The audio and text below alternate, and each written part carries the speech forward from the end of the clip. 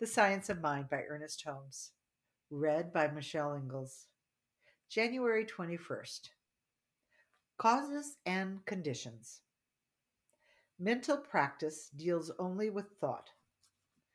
The philosophy of spiritual mind healing is based upon the conception that we are living in a universe of intelligence, a spiritual universe, that thoughts are things, that definite states of consciousness, as they become subjective, operate through a creative field and tend to produce themselves in form.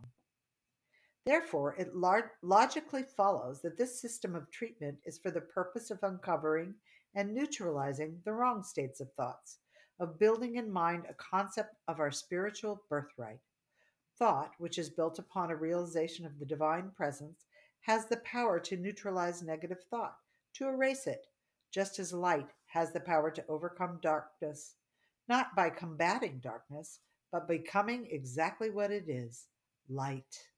And the light shineth in the darkness, and the darkness comprehended it not. Therefore, spiritual treatment does not concern itself with unpleasant conditions, nor with imperfect manifestation, either in one's body or the body of one's affairs. Treatment is for the purpose of inducing an interior awareness of an interior realization in the mind of the practitioner pertaining to the spiritual perfection of the person for whom he is working.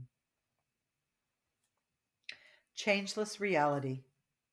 Spirit is changeless reality. That which we call personality is the instrument through which spirit operates. But spirit can operate for the individual only by operating through him. Spirit is never bound by the form it takes, and it is not affected by any apparent cause or condition, but is forever free. Spirit not only fills all forms, but surges around them and through them. Ice is formed from water. All ice is some form of water. Just so, God and man exist in an eternal state of unity. The solid and the liquid are one substance. We are dealing with an impersonal principle. It will operate for one just as quickly as for another, because it is the law.